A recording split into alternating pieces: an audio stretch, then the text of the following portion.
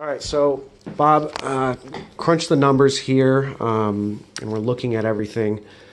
Prices are pretty good, but in any case, we pay our people well because they're good people. So I'm not sure what you were expecting. So we have the kitchen to be done. The walls are going to be 2 coats.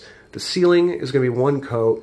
And really the issue that we're having is some of the water damage up there, right? Mm-hmm. And then in the bedroom, we're doing a wall.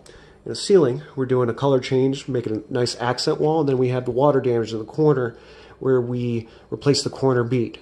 We're going to put 1 coat on the ceiling, 1 coat on the wall there. So, Bob, we're looking at a general ballpark between, I'd say, anywhere from like $1,500 to $1,950 if we do a full replacement of that corner bead. What? Yeah.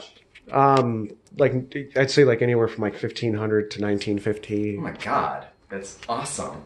What were you expecting? Like $4,000, because everything I do around here costs $4,000.